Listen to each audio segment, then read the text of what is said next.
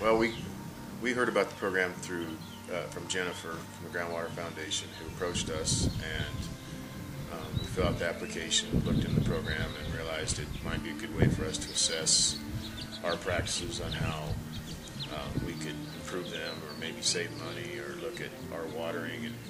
pesticide application to see if we're overdoing it, or just a good self-assessment, and thought it would be a good thing to do, and realized that we need to, take care of what we have here. So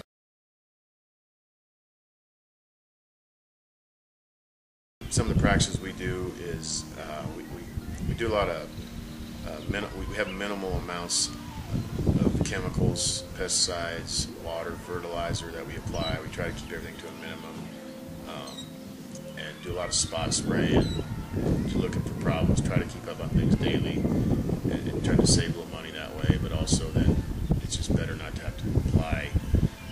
blanket applications of fertilizers and pesticides throughout the whole thing, and look for weaker spots and try to address them quickly on, as things appear,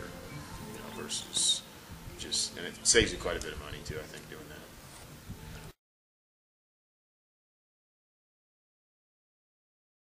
In general, we kind of like, there's a few holes that are real scenic and real nice, where they're kind of a challenge to take care of. There's a hole on number 11 on our back nine. It's a real long hole out to a stretch on a point, kind of overlooking the lake, and it's pretty challenging to take care of that one. The green's just real exposed up there, especially in the winter. They get really cold wind off the lake, off the ice and everything. The desiccation's real hard it's real hard to keep from happening. But it's,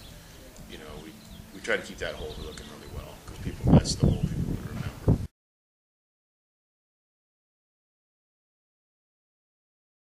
I'd encourage others to get involved so that they can maybe self-assess their program and see how what their practices are as far as watering and pesticides and so forth, and maybe they're spending some money and doing some things that they don't need to be doing, where they could, some applications they really don't need to be applying, or don't apply as much, and it may not affect the quality of the turf that much. It's, if you can let the turf get a little brown here and there, some spots aren't just perfect, it may save you quite a bit of money without